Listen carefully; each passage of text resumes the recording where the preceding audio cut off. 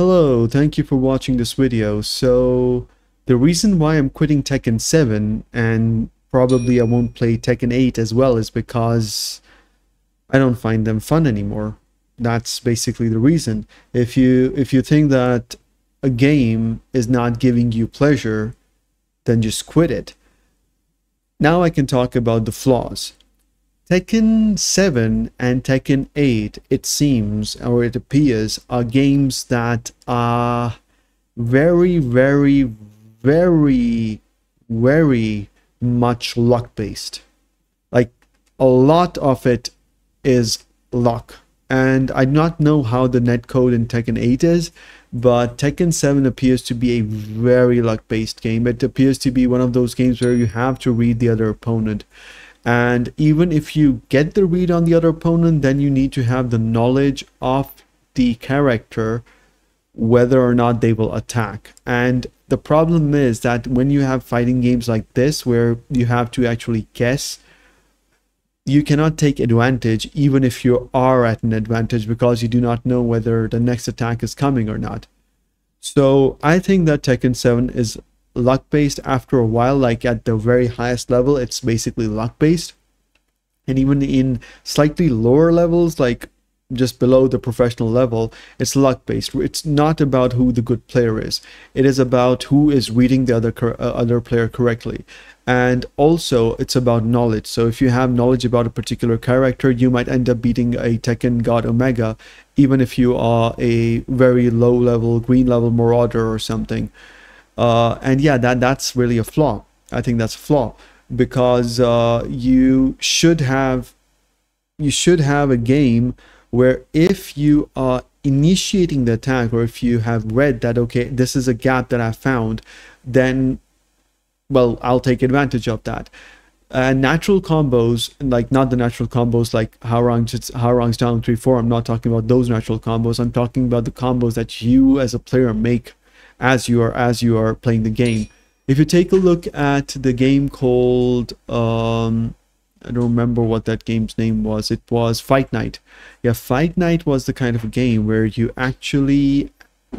would be actively defending, as in you could lean left, lean right, you could lean back and defend. That was basically a game where, very different from Tekken, of course, a boxing game, but over there, if you could react to the punches of your opponent, you could just lean back and then you would get a punch, counter punch, or not a counter punch. Yeah, it is actually a counter punch, and you could get that. But in Tekken, it's not there. In fact, if you try to interrupt your opponent with an attack that's not interruptible, you get counter hit launch most of the time. The problem is that shouldn't happen. If there's a gap between attacks, then either you should not be allowed to, well, attack, or the uninterruptible attacks should have very, very long frames that would let anybody react to them. However, those uninterruptible frames, they should also those interruptible frames should also have a massive reward if you land them. So my problem with Tekken is that it doesn't have, all characters do not have a generic evade move, which you can use to basically, if you read the opponent that this opponent is about to use a string, you can actually use that, and then you'll basically be able to counter it. I used to use Hwoarang, and with Julia, I just blew every single player that I came across. Of course, I lost too, but I was winning more matches with Julia just because she's a strong character, and by design, she has a very, very big advantage over other players with her bow and arrow, and also some of her other moves, which are very difficult to read, and you never know whether she's going to complete her string or not, which basically, even if the other player has a frame advantage, they won't be able to take it, because their frame trap is going to be over here in the brain. So at the moment, for now, I've quit Tekken 7, And I will try Tekken 8, I'll buy it, but I'm quite sure I'll not like it. The developers' design flaws are still there. As a game designer, I can still see that the design flaws are there. I'll probably not play Hwoarang anymore, although some of the things that they have done with Hwoarang in Tekken 8 are good, but they still haven't given him the tools that he definitely required. Didn't give it to him. And by the way, there are certain characters that have an advantage over the other character, and that shouldn't really happen in a fighting game. I don't think so. I think all characters should have tools, slight variations of tools, but they should have, all characters should be rewarded for aggressive play. And if there is a defense, then the offense should also be defense, which is not basically something that the Tekken 7, Tekken 8 devs have done. If I read an attack, let's say you're coming up with a Kazuya's 2-2-3, sorry 1-1, sorry 1-1-2, you're coming up with that. If I have read the 1-1, the next time, even if I press back, I should get an automatic evade where I can just get a counter punch or something like that, and that's not there in Tekken. Some characters do have it. Paul has an evasive, like I do not know, it's quarter circle back. I think that he can do that evasive move. Most characters should have that. It should be that, and also all characters should have very, very good approach tools. Like if somebody's just backdashing first of all shouldn't really be part of the game. There should be just one small backdash to actually evade moves. And they should also be guaranteed, like it's a guaranteed backdash. So if you backdash, you completely miss the move. Like if you have read that the other character is about to land an attack, a string, and you've read that string, you should completely like backdash. And I'm not talking about side steps. The problem with side steps is still you have to guess what the other character is about to do. Sometimes side steps don't work because certain moves have tracking on either side. So side steps are very unreliable. The best example of a game which I think is very balanced is Fight Night.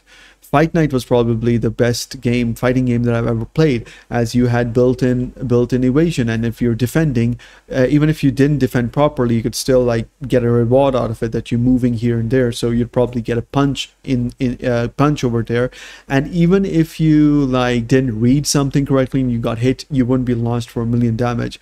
Of course, it's a boxing game, but then again, Street Fighter was. For a while, it wasn't a juggle simulator. Tekken 7 is juggle simulator, and there are certain moves which really any player cannot answer to that. Even you can take a look at the recent match between Kvis and Arsalan Ash. The reason why Arsalan Ash mainly lost was because he did not have experience playing a very good Hwoarang. That is mainly the reason why he lost. It's not that Kvis was simply better than Arsalan Ash. It's just that Kunimitsu doesn't have all of the tools required to beat a very good Hwoarang. She does, but then again, the character is balanced in favor of Hwoarang that he can take advantage of that. This shouldn't happen. Either Kunimitsu should be the same for all characters, and Hwoarang should be the same for all characters. It shouldn't be like one character is better for the other. They should have these tools, some tools, except for sidestep and backdash, which are unreliable sometimes. They should have some tools, some evasive buttons or something which a character can use to get some amount of damage to basically evade moves. Like today I uninstalled Tekken 7 mainly because of a Lucky Chloe player. Now the problem with Lucky Chloe is that the back turn and she spins that move. The problem is that there should be a counter for it for all players, for all characters, just a single counter for that. There should be a single counter for that, that if the character is rolling, then you should have a guaranteed punish if the user who's playing against Lucky Chloe reads it properly.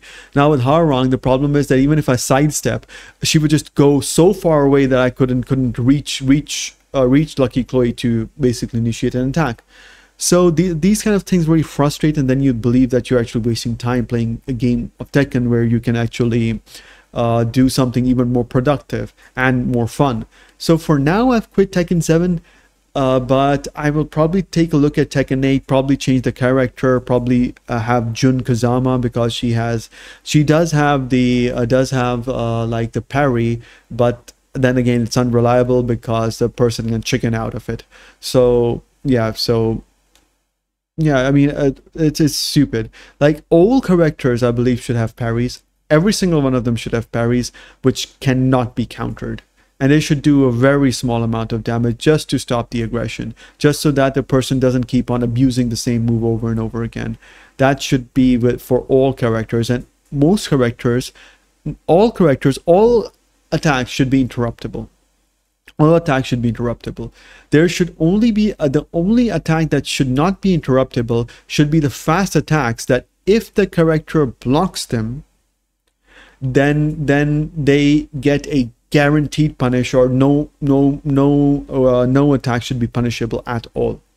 Like, nothing, no attack should be punishable at all.